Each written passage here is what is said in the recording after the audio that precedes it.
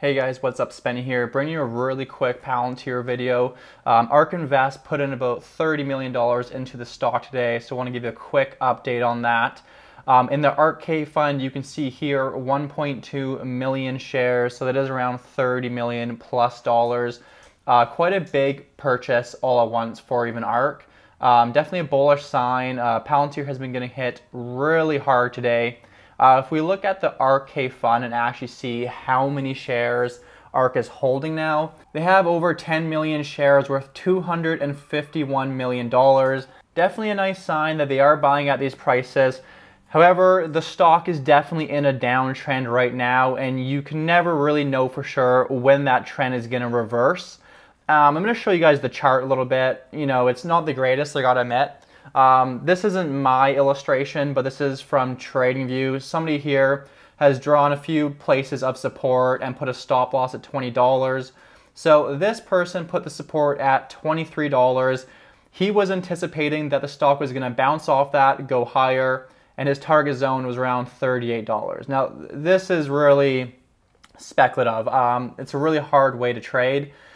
We've actually broke below $23 now, and that's just the nature of the trend. I'm going to show you guys a few things on why the trend is going down. So as you can see here, we closed at $21.88. And the thing is, we broke below support of around that $23 to $22. There should be buying pressure between $20 to $23. This is a place of support. However, if the trend is down, you know, we can definitely break below that. And right now, the entire stock market basically is getting hit really hard. So I don't care how much support you have. I mean, it can definitely break through that, no problem.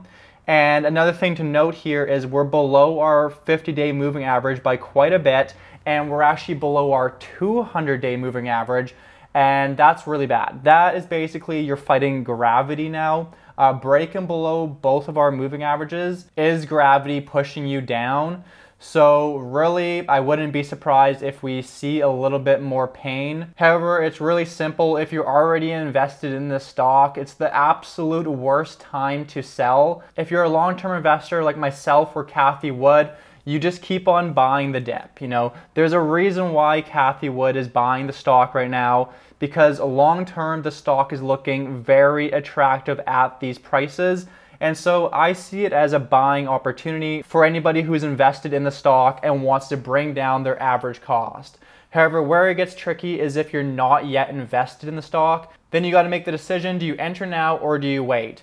Personally, the way I usually play it, if the stock is in a strong downtrend like it is right now, I will throw in about 30% of what I want to enter with. And then if the stock continues to go down, now I have some skin in the game and I will dollar cost average as it goes down.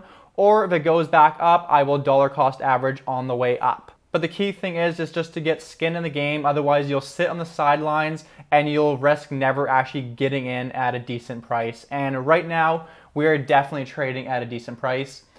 Just the whole market right now is getting really shook up. You guys all know the Warren Buffett quote. I know I don't need to say it, but be fearful when others are greedy and be greedy when others are fearful. Right now, people are, you know, very fearful and it's time to be greedy. Palantir is on a discount. So I'm definitely looking to add more shares here. But yeah, guys, just a quick update for you. Definitely make sure to subscribe to the channel if you want to see more Palantir updates like this. Drop the video a big thumbs up if you liked it, and I'll see you guys on the next one.